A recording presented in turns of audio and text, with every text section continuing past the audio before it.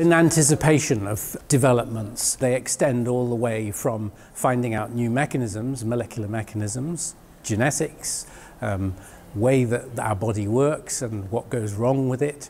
There have been important discoveries in those areas, particularly drugs, and drug discovery has made significant advances in very recent years. Clinical trials have to pass through various phases. Phase 1 is where you establish the safety of a drug. Phase 2 is where you begin to test its efficacy, how well it works, as well as assessing its safety. And phase 3 is where one undertakes what's known as pivotal clinical trials, which determine whether a drug can actually gain a marketing authorization, approval for its administration as a regular medicine.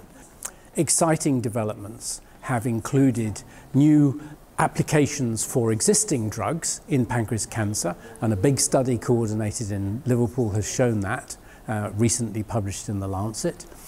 Another example is a study that's about to be launched, which is a trial of an inhibitor of a particular pathway of inflammation in the body, and the drug is called infliximab, and the Medical Research Council and National Institute for Health Research have funded that study, which will begin later this year.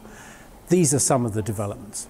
With the patients here, we've actually done work to establish what the best way of treating currently is. So a good example of that is a study we've done looking at pancreatic enzyme replacement therapy, which was recently a combined item of work undertaken with the patient group here that was established, I mentioned, with the Biomedical Research Unit.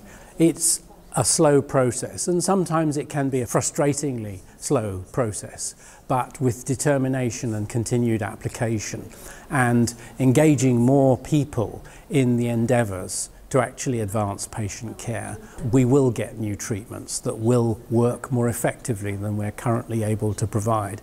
Of that, I am convinced.